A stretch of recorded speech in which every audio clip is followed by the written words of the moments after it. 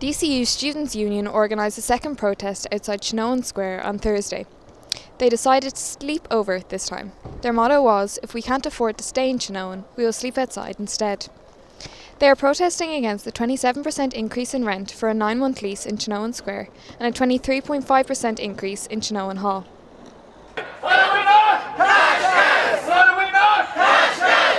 DCU students staged a sleepout in protest of increases of up to 27% in rent in purpose-built student accommodation in Glasnevin. The Students' Union are calling for the total reversal of the increases and for the creation of legislation to protect students from being exploited.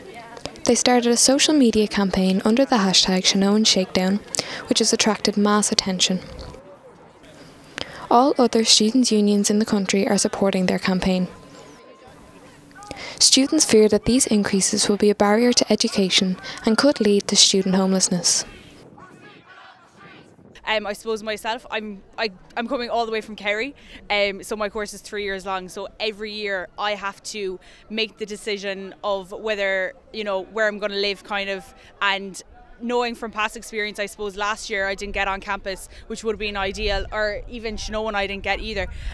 So there's so little accommodation offers, so it's just all about making sure that you don't have to drop out, even consider dropping out, because we're all here for a reason. We're all here to get a degree. I want to see new legislation introduced by Minister Owen Murphy. There's certainly a private members bill that's been put forward by now Rock TD. I want to make sure that we get enough public support from politicians to make sure that that bill actually passes and that this is not allowed to happen, because right now what these developers are doing is they're picking on the individuals that cannot afford to pay. Councillors and government officials are also showing solidarity for the students. Their issue is a housing issue.